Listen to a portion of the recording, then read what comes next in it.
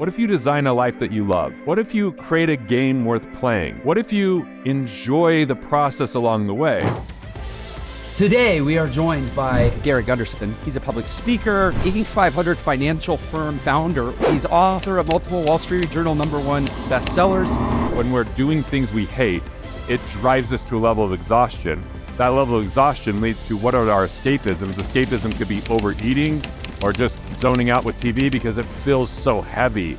But you know what happens when people find purpose, they find energy. Look, we're gonna learn our lesson eventually. It's just, how painful does it have to become? And the best thing that people could do is...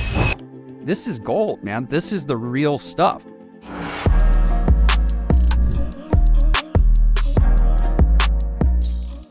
I'm having a shitty day. How about you, Garrett?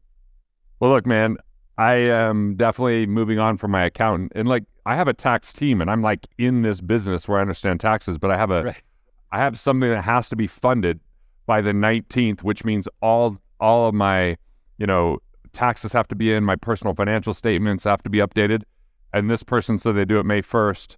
And the day that we're recording this is May 11th, so 10 days later. So I've got 8 days and it takes time for that to process. So there's a chance that I just get hit with, come up with $1.4 million tomorrow on the 20th. So like, that's what I was dealing with right before this. Yeah. As I'm also trying to like record, like I'm practicing recording my new book, Money Unmasked, because I really want to make it, like, I'm a terrible book reader. If people listen to Killing Sacred Cows, people are like, this guy talks too fast. Has he never read before? I was like, fair. I did a shitty job on that book. So I'm really trying to like stay ahead, practice, prepare. But then all of life starts to happen, right?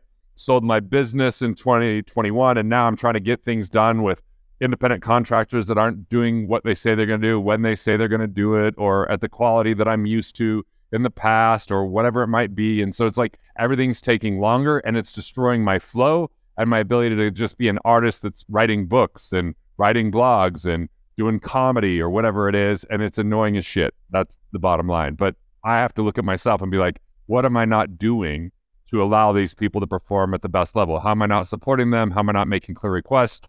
Should I pay them more than they're asking for? Like, that's the quandary I'm in right now, Jeff. Well, I have my own sort of variation on the same theme in a couple different areas that I'm dealing with, but to some degree, the details don't matter. Like, the question is really what matters.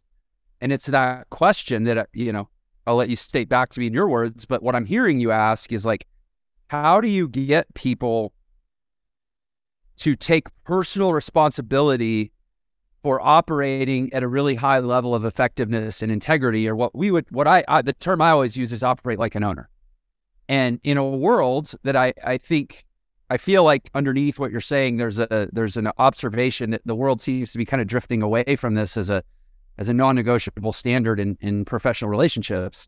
That like, how do you operate so that everyone around you that you're dependent on also operates more like an owner and sort of has that more like old-fashioned, what Stephen Covey called the character ethic, that rather than what now we're dominated by the personality ethic, where everybody's trying to be the most interesting and exciting person. But what about just doing really good damn work and delivering things on time? Yeah. So yeah, it's just a different world now. And I realized that I had a structure for 20 years. And then when I left that structure, I'm like new to this new world. And I'm also tapping into people who are world-class at what they do, but then I'm getting bumped for people that are much more famous than I am that they're working on projects with, for example. Right. And I understand it because there's more money, there's more notoriety there. And I'm kind of on the, like using entertainment to educate. That's a new world for me. I've been just an educator for 20 years in the world of finance. And I'm saying, hey, I'm going to use comedy or performance, which requires music and video and all sorts of stuff. And so it's definitely just a complete, and plus I'm like talking to TV executives and stuff about these different series and stuff. And I feel like I'm a rookie in the major leagues and I'm batting zero so far, even though I've got these exciting things happening. Like, when are they going to have, so it's like, I have to learn completely new skills, and maybe I just have to learn patience, which is not something I've ever been good with. So you are a living embodiment right now of the saying, new levels, new devils, right? You had a previous level that you grew into and up towards, let's say, for 20 years, like you said, you had a previous business, you sold it. Now you're in, what are basically uncharted waters for you. So I'm curious. And by the way, in that, the predictability and the consistency, which was amazing, became boring. It became mundane. It became like where I didn't feel challenged or there wasn't enough at stake. We kind of knew we're going to run a workshop. We're going to have this number of people are going to work with the firm. And I'm saying the same things, which I don't like to say the same things over and over, unless it's making people laugh hysterically or it's an element of performance and, and complication added to it, like playing the guitar in front of an audience or something like that to take them through an exercise. So I realized what was good about that situation. And then I'm now looking at how can I leverage technology in order to have less dependence on some of that piece, but where I do have dependence on it, you said it perfectly, new levels, new devils, or new, like it's definitely just a completely different ball game. So here's what I've learned most off is I have to create a game that's worth playing. And then if those other things happen, it all has to be gravy, not the outcome. Like filming a comedy special saying, if I get Netflix, I'm a comedian, that's too external and something that's not fully in my control. That should be the gravy, and instead say, well, what could make comedy be a business for me that engages me in a way that I really enjoy it, which means I'm not going to comedy clubs anymore. I'm getting paid 25 grand to show up at a corporate event, doing my comedy. I don't have to put the butts in the seats. I just get to go and give entertainment, get paid a lot, and I'm not in a comedy club on a Wednesday night doing an open mic with a bunch of people telling masturbation jokes. It's just not the lifestyle that I want. We have to define our game, but then how do the players on the team support that game properly? That's the quandary here. So why don't we take a step back and give the audience some context? Because like you and I were close enough that like I'm right there in it. Like I have the context on all these battles you're fighting, but it might be more valuable for the audience to have a little bit of backstory here. So maybe let's set the stage, and then we'll get back in these weeds, so to speak. So okay. Your business of 20 years, your mission that you're on, your evangelism, your books, like set the stage for who is Garrett Gunderson and what has he done that brings us back to the present of what you were just talking about. In 1998, I start in the financial services business. The first year and a half, I was what you would expect out of a financial planner. I pitched mutual funds to them and very stock market heavy, with some life insurance as well. And then in 2000, the market started to go down. And that's when I felt my career began. Because then I traveled somewhere once a month to interview the best minds because I was in my early 20s. And what I found is if you're young, you can tap into some of the brightest minds because they like to pay it forward or they like to see that young ambition. So 26 straight months I traveled somewhere and I figured, I'm not going to put people at risk in a stock market. I'm going to help them become more efficient with their money. And I geeked out on efficiency, saving them on tax, saving them on interest, saving them on non-performing investment fees, saving them on improper structure with their insurance that was inefficient. And so we then moved into this thing called the producer revolution, which was, look, if people have more money, but their mind's not right, it doesn't really matter. So how do we help them choose to be more in the producer paradigm where they're adding more value to the world than they take from it in a place of abundance rather than scarcity? And then my partners that I founded that with died in a plane crash in 2006, leaving St. George, coming to Salt Lake. And so that was a pivotal moment because then it was like, all right, now what am I going to do after 4 months of just trying to do everything for everyone else? I ended up creating this program called Freedom Fast Track, which was our flagship program of bringing this concept the Rockefellers have, which is a family office, a family that works, that family has their own financial team just for the family. You have to be worth a lot of money to have that. So I said, how about creating a virtual family office for entrepreneurs so that we have all these people on the same page, attorneys, accountants, investment advisors, cash flow specialists, insurance people working on behalf of that client. But that client doesn't have to be worth a ton of money because these people don't work exclusively for them because they don't have the complexity of a Rockefeller family. And so I built that. We did really well with it. And then, I just in 2019, I was like, I kind of want to sell this, or I'm kind of bored with this. And we started that process in 2020. I remember the broker was like, this is probably the worst time for you to sell this business. I'm like, yeah, but I'm just going to sell it internally to people I trust. And then I can still do a licensing deal and create content. But now I'm free to be a comedian, or I'm free to write a one-man show, or I've written 3 books since I've sold that because I now have time to write. So it was about designing my life a lot more, even though my comedy has a tint with money. I have a lot of jokes around that. Or what's even more complicated than comedy is I do this one-man show theatrical keynote where I'm teaching about the 4 money personas and how that works in people's lives, because entertainment is the gateway to transformation. There's people weird like us that want to be educated, but the masses just want to be entertained. And rather than have that entertainment numb them out, what if it was to wake them up and help them heal their relationship with money? So I'm here to plant a seed of hope, connection, and expression in the hearts of a billion people through entertainment, using love and laughter and and whatever performance will help get them there. So that's an exciting future for me. That's something that I'm looking forward to doing every day. Like I jumped out of bed this morning, started reading Money Unmasked and recording it so I could hear myself to do a better job with that book. I filmed a reaction video. I'm starting to just take articles and pick them apart to help people understand what the limitations are and what the other options are, because a lot of articles in finance always lead to the stock market, and I'm using a little bit of humor that way. So I've just defined a new life, a new game, but it's still in the money world, just using a completely different methodology. So there was so many really great nuggets in everything you just shared. And I'm always trying to filter in these episodes through the lens of the audience, like what's the most valuable thing we can extract and sort of package to the audience.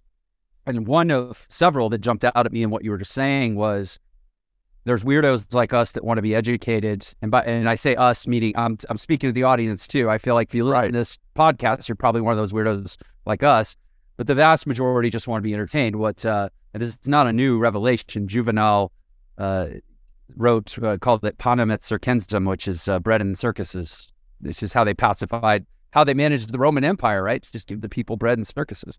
But you're basically saying, but let's fortify the bread with some vitamins and some stuff that's good for people, and let's, I don't know, hire value-based performers for the circus or whatever, or become one ourselves. So, but I think that's a really, really important insight, and props to you for going, hey, because I sort of feel like I'd fight this battle too. I understand the power of entrepreneurship to transform the entirety of a human life, right? Like if you start focusing on acquiring the entrepreneurial skill set, you ultimately set yourself up to have way more optionality in this world. And if you really get to what most people want more of in their lives, it's just more options, and nothing gives you that like becoming an entrepreneur. So I'm always trying to figure out how to take, hundreds of millions and by the way, Jeff, oh, go ahead. Being an entrepreneur and having financial independence where your assets create enough cash flow to cover your expenses. Because then you can swing for the fences in what you do. Then you have options. So option of being an entrepreneur, so you can choose to make adjustments or do something different or start something new. And this option of, if you have enough money to cover your basic expenses, especially at a young age, every active dollar you earn builds more of those assets. And you actually have time for quality of life along the way. When people are trading time for money and putting all their money in a retirement plan, there's no time for quality of life. It's just about waiting till you get to retirement, because that's their only option out of doing things they hate, where that's just not the real methodology. It's what those schools train people to think, though.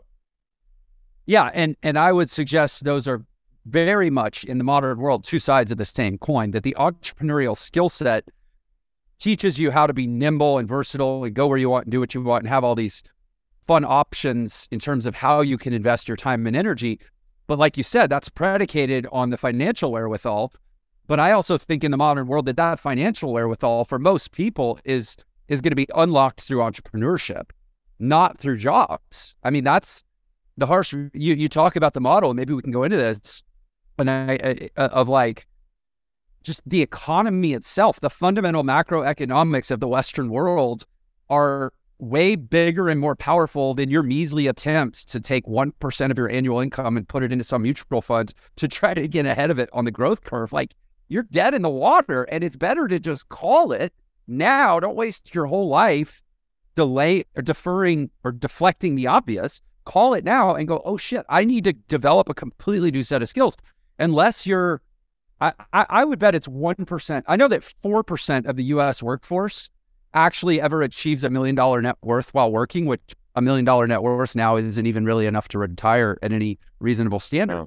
But even then, 96 out of every 100 people don't even get to that. So it's like, So I guess to sort of close the loop here, my point is I'm out there trying to evangelize this, and very often I feel like it falls on deaf ears, probably because I don't do as effective a job as you're suggesting at making it entertaining to hear what can otherwise feel like some damn bad news.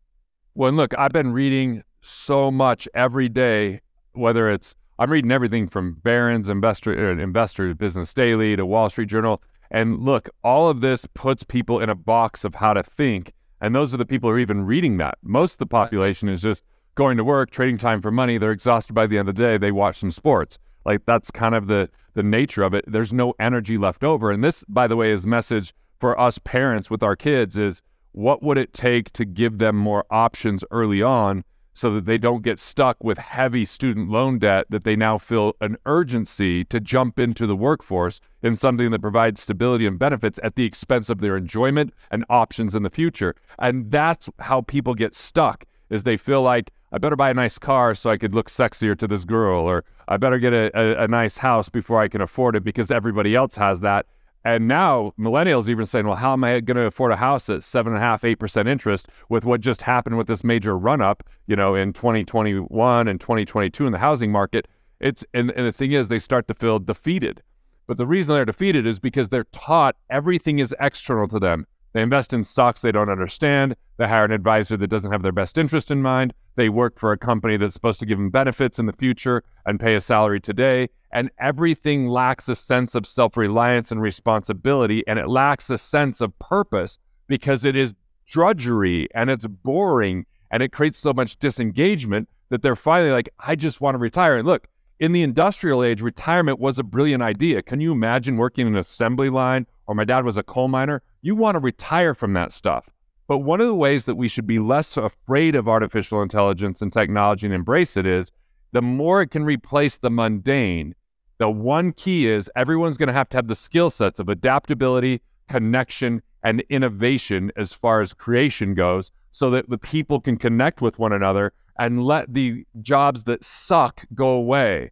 But because a lot of people aren't getting good education, they're getting educated by schools that are antiquated. They're getting educated by schools that are slow. They're getting educated by professors that don't understand, and they're not equipped for the workforce.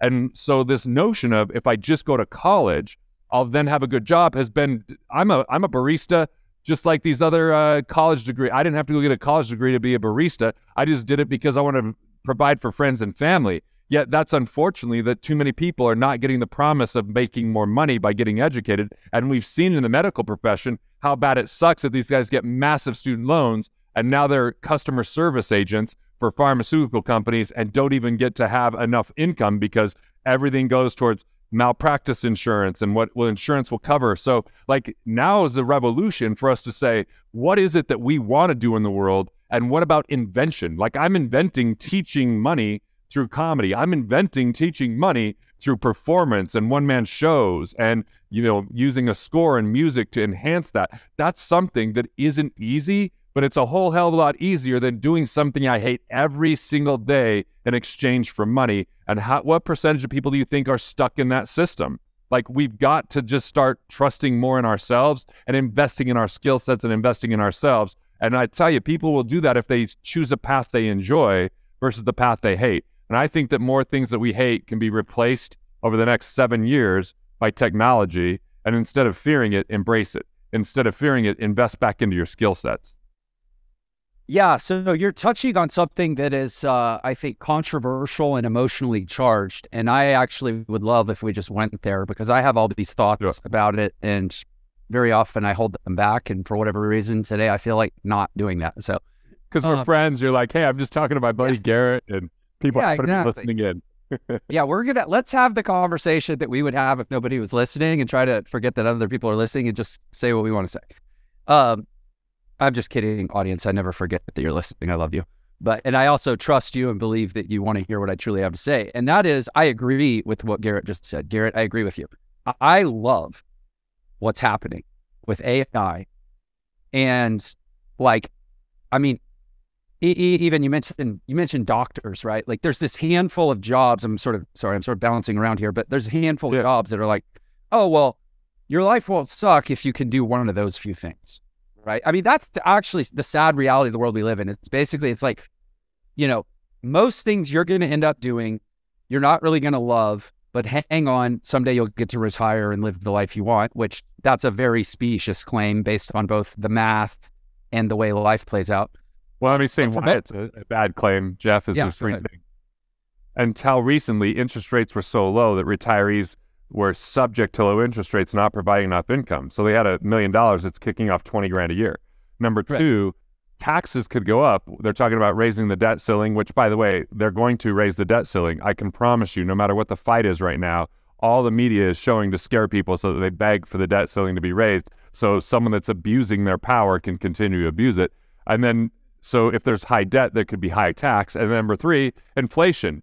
By the way, this whole notion of inflation, it really comes down to two things that are never talked about. One, they printed money. They added half more money to the money supply in 2 years. And number two, collusion with corporations coming together to say, we have the narrative of inflation, let's go ahead and raise prices, even though we don't have to because we have the supply chain narrative and we have the notion of we didn't make what we wanted to make in COVID, so we'll make up for it later. But those are really the two issues. Is it wasn't even government spending that created the most inflation. It was the quantitative easing of the Fed adding money to the money supply. And guess now what they did? They added money, then they make more by raising interest rates on all that money that they just put out there. Think of how garbage that is. They put all the money out there, then raise the interest rates, harming people that are trading time for money on a W-2 wage that now can't afford to live and now considering a second job or going into debt, which that debt then increases profitability for which institution? The banks, which are now having problems because the banks are having problems, Jeff, because they went and took really low interest rates that they were given money through quantitative easing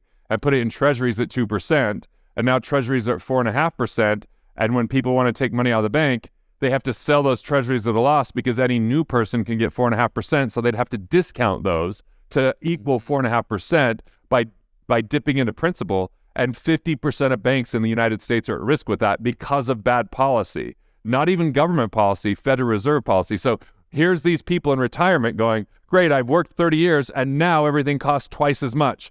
Great. See, that's a dumb idea to retire and be subject to interest rates, tax hikes, and inflation because now you're not in control of the outcome of your income. So sorry, I had to say something about it as you were going there. It's just my nature.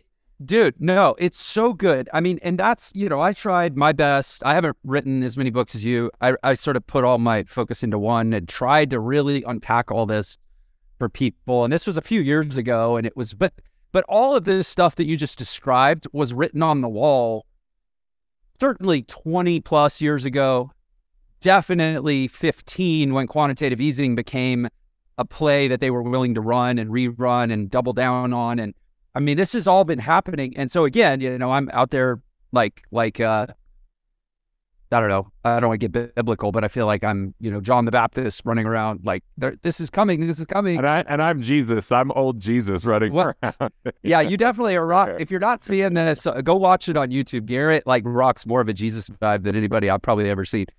But anyway, this is the world. This is the world. And so, for the I don't want to say the average person, but for the person listening who isn't in that very small subset of, not just professional categories, but elite outcomes within professional categories.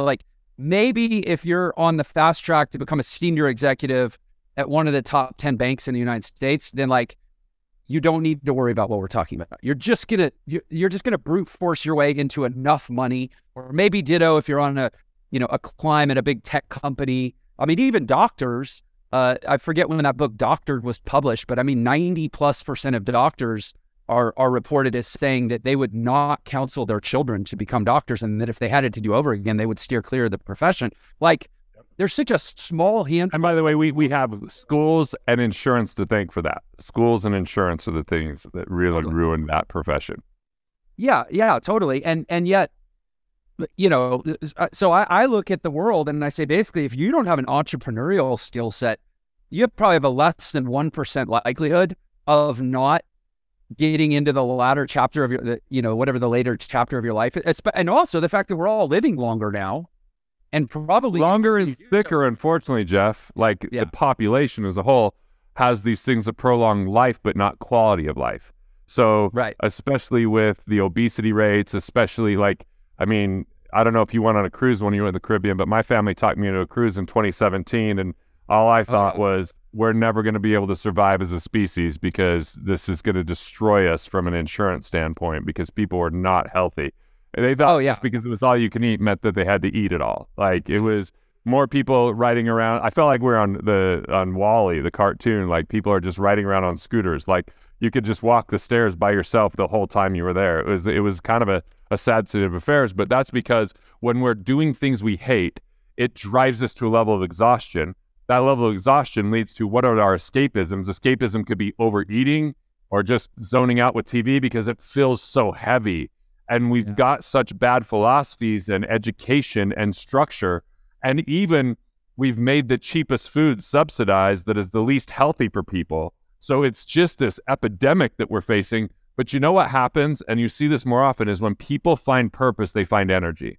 When people can make their purpose profitable, they start to be healthier because that higher energy means they have something left over to possibly work out, or they've got extra money to be able to get good food. You know, like I can order food in that's really good from a food service that gives me my week's meals. But if I wasn't an entrepreneur, could I afford to do that? And if I couldn't afford to do that, maybe a 99-cent hamburger at McDonald's that has pink sludge and that doesn't decompose over 10 years might be the option. So it's unfortunate. But the thing is, this all begins early. And that's like, I wrote a children's book about money that comes out in January because I think that's the key. I think convincing 50-year-olds about this is a tough game. We're talking to people who probably are already doing a lot of the right things, listening right now. Right. The people who aren't, they're already stuck. They don't, this doesn't attract them, right? But what if we could start going to the kids and start giving them a little bit of inspiration, a little bit of idea, a little bit of structure that's not just trade time for money? Well, you know, I can speak directly to that. I run one of the largest entrepreneurial education platforms in the world, and our average customer demographically is in their late 40s, male, provider for their family. And probably some of that is because I'm the face of the company and I'm in my 40s, male provider for my family, right? We need to maybe diversify our ambassador. You know how to speak to that, and you know how to, you're an example of what's possible with that. Yeah, and I represent a very thin slice of a very large category that really gets a lot of shit nowadays, right? And it's all the people that have bought into the grand lie. I call it in my book, the broken system, the big meta narrative that you're describing. And what I would say, and so anyway, I guess to finish that thought, my point is, it's like the great vexation of my life that to reach that audience, the audience that frankly looks like me but doesn't have as much freedom and doesn't have as much money, I have to basically, like, I'm always in this tension of like, I have to try to make it sound, I say I have to, I basically refuse to, but they want me to make it sound easy. They want me to make it sound fast. They want me to make it sound like they're not going to have to acquire any new skills. And basically, like, it's just going to be some like bullshit. Hey, can I just online find business something that's done for me? Can I just someone do this? But like, what did we start this call with? What did we start this with was the difficulties we're facing in how our life is. That when there's more stakes, there's more things to manage. There's more stewardship, and it's and some of the mentality filters down into those people that we work with. That big narrative impacts them in a negative way. It creates entitlement, victimhood, you know. And if I was willing to just tell people what they wanted to hear, I could probably acquire customers online for about a tenth of what I currently pay, because I actually say, listen, it's hard, it's grueling, you're going to have to do it in your spare time, which means giving up some of your other escapes or distractions, but at least it's freaking possible.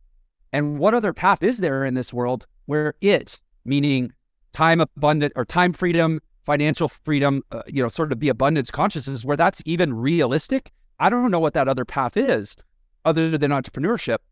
But what I would encourage the audience, or maybe, like you said, the audience, we're preaching to the converted here, but like, go find somebody else and say, hey, the silver lining of the world today is that it sucks so bad and your future is so bleak that maybe for the first time in your life, you can enroll yourself in the idea that you actually don't have anything to lose because the path you're on is going to be just as bad as anything else. to take that chance, to find that passion and build the skill set around it that allows you to turn your passion into a business, your passion into a profit center, and go create a completely different life. So, I mean, again, I think the only silver lining right now might be that it's getting, the bleakness is so visible that people will change. I got to do, Jeff, in 2008, 2009, it was tough. Like, people weren't sure, would we make it through the banking system, the crisis? Our company grew so much in 2010 because everyone was willing to listen. In 2020, when everybody had fear, our company, even though we did no events, no in person, where we were doing at least 1, 2, or 3 sometimes a month, we didn't do any that year other than February. And you know what? We did fine because people were willing to listen. So look, we're going to learn our lesson eventually. It's just, how painful does it have to become? And the best thing that people could do is what you've mentioned over and over. We've got to develop skill sets. Like, we've got to look at investing in ourselves as a core value, as a core function of what we do, instead of relying on someone else providing all of the opportunity, and then we get stuck in a system where we feel disengaged, where we don't feel appreciated, where we don't feel happy, and that we're just waiting for the day that we could so-called retire so that we finally don't have to do the things that we hate. Well, what if you design a life that you love? What if you create a game worth playing? What if you enjoy the process along the way? Like, one quote I heard from Kobe Bryant that I loved was, he said, the win is in the work. Like, yeah, he won 5 championships, but he outworked everybody because he saw that as part of the enjoyment, was the work mattered because it was a game that he loved. And so not everybody can be a basketball player, obviously, but you know what? One time we were filming my origin story, and my wife was talking about there wasn't a job for me. Like, I got offered a lot of jobs. I graduated college in 99. It was a peak in the market. I got offered investment firms, institutional investing, investment banks. I had a pick. Like, I had 11, 12, 13 offers, but none of them spoke to me. So I just created my own business, and my wife was talking about it. My youngest son at the time was 7, and he said, "What do you mean Dad just invented his job?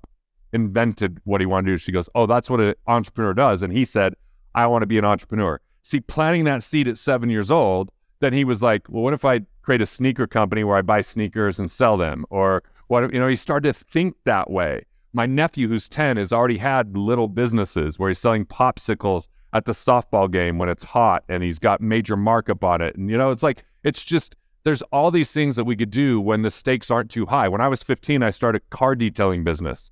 I washed and cleaned cars. When I was 16, I would pick them up and drop them off. I won $5,000 for being the Young Entrepreneur of the Year for the state of Utah at 16 years old. I spoke for the first time at 15, presenting this business, and won $500 on a business that only had $700 in net income. I learned about income statements and balance sheets when it was simple, when it wasn't hard, so that as time went on, I grew into it. And that's the thing, is kids aren't learning these things, and therefore they think that the only way to make money is to be an influencer on social media or to be an athlete. And it's like, those are so few and far between. The message of most rappers are, if you just work hard enough, then you can be rich like me. And then they end up dying because, like, you're not going to be rich like them because they're not really rich. They're very flash in the pan and in a dangerous world, using really negative lyrics. Even though I love a lot of rap, there's just a lot of it that leaves some better career. So that's part of it, is we're not reaching people early enough. You're reaching amazing people at a time of life where, fortunately, they're listening to you, and you've built the biggest way to do that, and you've got a lot of leverage in that platform. So I'm just saying, you and I could think about how we reach kids. I was always annoyed when my clients for 20 years say, like, what are you doing for the kids? I'm like, damn, am I not doing enough for the adults? It's as hard as hell as it is, right? Yeah, unfortunately, it's hard to fund a business when your customers are children. Right, especially because now the kid has to want it and the parents have to want it, Yeah. Like, you have to sell it twice. Yeah, I mean, we have pilot programs actually going in a few high schools, but we pay for them. I mean, we're going to have to probably... Yeah, I did 2 programs in colleges. It made me $0. I just did it as a gift. We've identified, we're in the second year of a pilot program that's it started in 2 high schools, and now we actually have a group of charter schools, a third set of sites. So it's actually going to be 15 schools this year. But we've identified we're going to need to do it for 5 years before we have the data that allows us to even have a shot at a school district paying to have us come into their school. So it's like you said, there's no money in children, but And I have a great connection for you that knows where the money is and how to navigate that. So she's helping me with the children's book and getting that. So like, I got a great connection for you. Okay, amazing. Thank you. Yes, I humbly receive that and that's what entrepreneurs do, man. We got to create the value creation game for one another, and collaboration is the key, right? Like you're interviewing all these different people to give different perspectives and have conversations. Like we've got to change the narrative. We got to change the conversation. That's a really good. I'm glad we went here where like this conversation and the broader set of conversations that I'm having with my podcast and you're having through your career and we're just like, I want to let the world know there's a whole other world of call it the entrepreneurial. And I actually say the new Darwinism is survival of the most entrepreneurial. And there's a whole group of us that actually, like, it's hard. We work our butts. I mean, no one in this group is lazy. I mean, I'll say this. I've interviewed a couple hundred really successful, mostly entrepreneurs on my show. There's other types of performers too. Nobody that's really successful, frankly, nobody whose life, this maybe is a bold statement, nobody whose life doesn't suck in the modern world isn't working their ass off or did for a very long time. But anyway, to most people whose existence consists of maybe going to the job, commuting, clocking in, sitting at the desk, being surrounded, like most of us live in very large echo chambers that just reinforce what we've heard and what we're going to keep hearing. So this is an open invitation. There's a whole other world of us. And the cool thing about this world, this entrepreneurial world, it is the most egalitarian, open-minded, like opportunity, it's what everybody wants, to be fair, where it's like, we'll take anybody into this world if they're just here to produce value and deliver value. Yeah. Yeah. I mean, so it's amazing how transparent it is. And the big thing that you're saying there is we all have to become better at receiving. Sometimes people get isolated because they think they should have everything figured out, and they prolong the mistakes and the pain because they're unwilling to ask for that support or grab onto that education. Like, I feel like no matter how smart and dialed in you are, if you're going to do better than 80% of your capability, it requires outside perspective for that other 20%. And that other 20% can be such a huge difference in your life. So if you're willing to be open and vulnerable and talk about what's really going on, other people can bring their resources and ideas. And when if you think that time, money, or ability are limitations, those three things are only limitations when you try to do too much on your own. When we think we have to do everything by ourselves, we get limited and we have a ceiling. When we're willing to have a clear vision and we speak to that, and when someone says, how can I support you? And you tell them 3 or 4 things. Do you know someone that, like, I have a book coming out, I'd be like, who do you know that might love this book and be willing to interview me?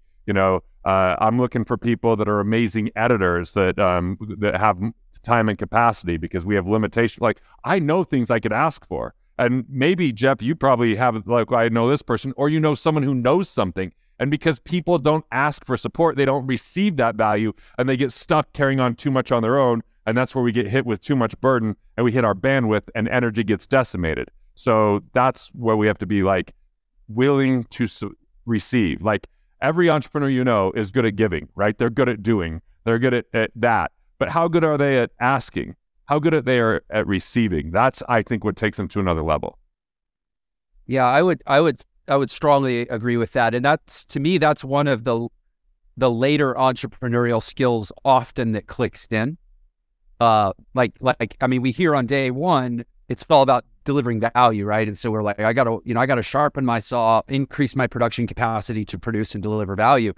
And then there's typically, you're going to reach a point. I mean, the way I see it play out is you kind of reach a point where you're like, I'm doing all the things that I think I'm supposed to do to be a successful entrepreneur or successfully be more entrepreneurial, and it isn't working. And then a lot of times it's a really soft set of skills that a lot of times unlocks the highest levels of achievement, right? It's like, why do I struggle to ask for help? Or why does my frustration come across as an edge in my tone?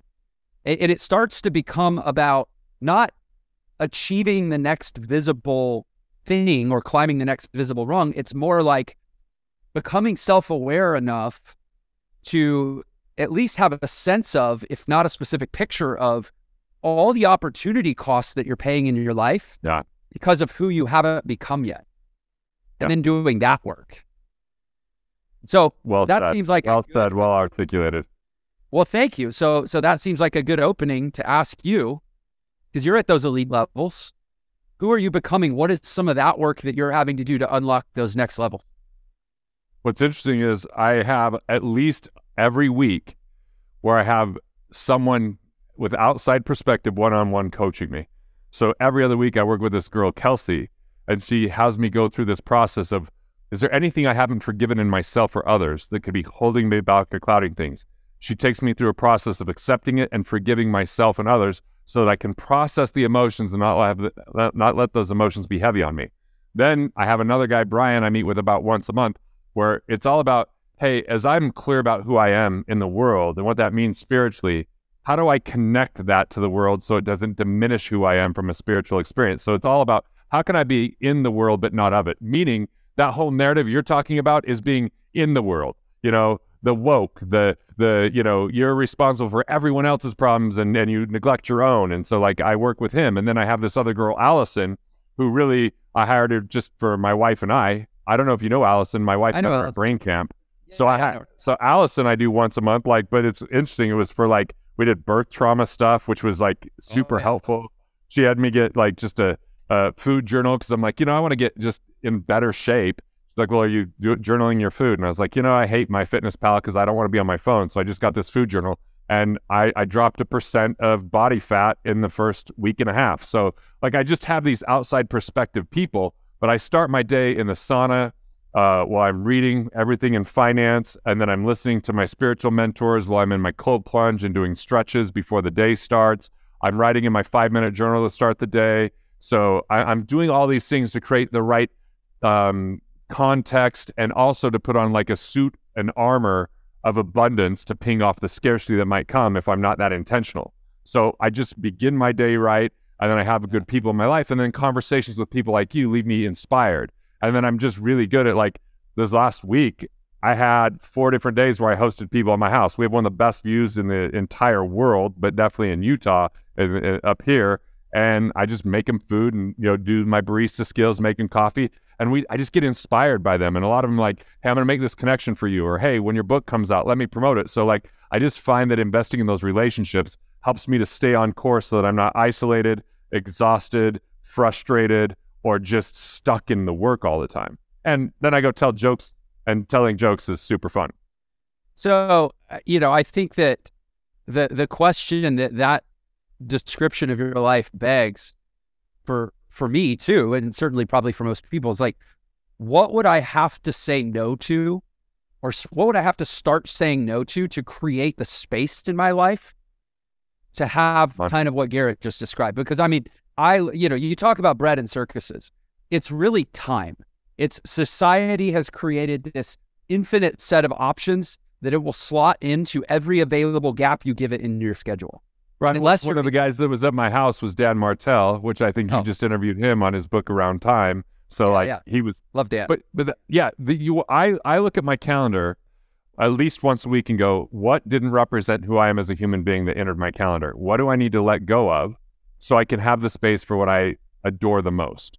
And then I'll even use little tools like this productivity planner, right? This is what I'm doing today. So it's 25-minute segments. I estimate what it is, and then I can rate how I'm doing. And what I do is that allows me to say no to other things. And my assistant knows what to say no to, right? And even when right now when people are saying, hey, you want to do my podcast? I've said no to everybody. I didn't say no. I said, can we do it in September when my book comes out? But I said yes to this with you right now because I'm I just want to talk to you right now because we have a hard time getting together to talk. So this is a good way to make that happen. But again, I'm just looking at my calendar. What do I need to let go of in order to grow? Space do I create? I just wrote a blog on the road to don't, and another one on busy is the enemy of creativity. And it's all about how we create space in our lives. And that space allows us actually to avoid diminishing marginal productivity. Diminishing marginal productivity is we work harder, we're there more, but we're getting less done because of a level of exhaustion. And when we have time for relaxation, rejuvenation, and recreation, then all of a sudden for me, my writing is better. All of a sudden I'm more present. All of a sudden I'm not feeling guilt for not being around my family because I've invested that time with them because I've designed my week. I've designed my life. And I just taught my wife, who this system of how to structure her days where what is she doing now, which lives in her calendar, what is she not doing, which means she'll review it in 2 weeks, but it has to get done within 6 weeks, what she's never doing so she can eliminate it from her life, and the parking lot, which is, okay, she can revisit that, but doesn't have to be done now, and then structuring her days where she's got Mondays and Thursdays for specific things, Wednesdays for different things, Tuesdays for a different thing, and Friday is a flex day. It's totally changed her life where she doesn't feel so busy and she's got time to herself. And so, like, it's amazing that, you know, I teach this to people all the time, and my wife finally said, hey, can you help me with this? I'm like, yeah, you just have full access to me. So we never sometimes, you know, do these things for the people we're closest to. Well, it's also probably a sage marital strategy to teach your spouse only when invited. When invited, yes. Because I always say that sometimes my accountability feels like pressure. And so I'm only going to help her with accountability when fully invited and when every other option has been exhausted. Well, to your point, though, about busyness, as you were speaking, I thought of Carl Jung said that hurry is not just of the devil, hurry is the devil. Yeah, I have a big red book back there of Carl Jung behind me. Well, I'm a fan of Jung, but I guess anyway. Speaking of hurry and schedule and time management, we're technically out of time for our allotted scheme here. So maybe we'll just end on that note. And given our relationship, there will probably, certainly, I would say, be a part 2 to this. I would hope so. I mean, you know, I definitely enjoyed it.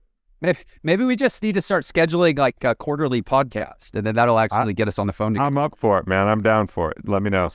So share, if you would, with the world, Garrett. You've teased at some of your immensity of greatness, but I'm sure the world now is wanting to know more and go further into that.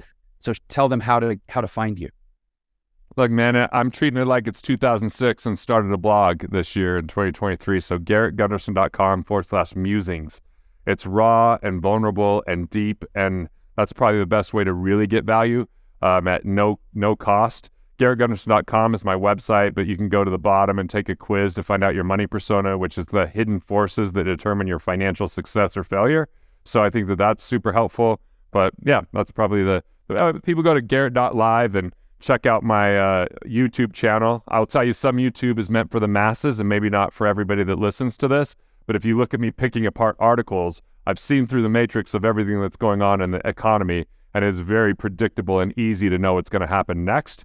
It's just a matter of when it's going to happen. But once you know what's happening, it allows you to know what to do with your money a whole lot easier.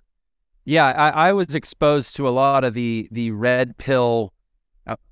My journey took me through a channel that ran very close to Garrett back in 2009, 2010. And Garrett, you know obviously some of what I'm talking about, and it really is. It's like taking the red pill, and I've never seen money the same way. Frankly, not coincidentally, I'll say that's also about when I actually started making really good money, and frankly, being worthy of it because I knew how it worked, what it meant, what to do with it. Yeah, and I don't think that's a coincidence. So, hey, first of all, dude, I love that you started a blog, like you said. That's so like, counter to the because I love it. I love writing. It is like, I am sharing my warts in that blog. I'm sharing the worst moments of my life and what I learned from them. So I think that that's important. A lot of times I do these immersions one-on-one with a client where they'll just hire me for a whole day. They fly out here, we go to my cabin. And when they're like, man, I'm getting sued and they're crippled, I'm like, I got sued once, and I write about it. And I talk about what I learned from it and all that kind of stuff. So it's like, it's that kind of stuff, right? So there's some emotion to it. If you read my old books, there wasn't a lot of emotion. I didn't have that access. Now I do, which I think is more helpful and more memorable. If you loved that episode, then you're definitely going to love this one. Check it out.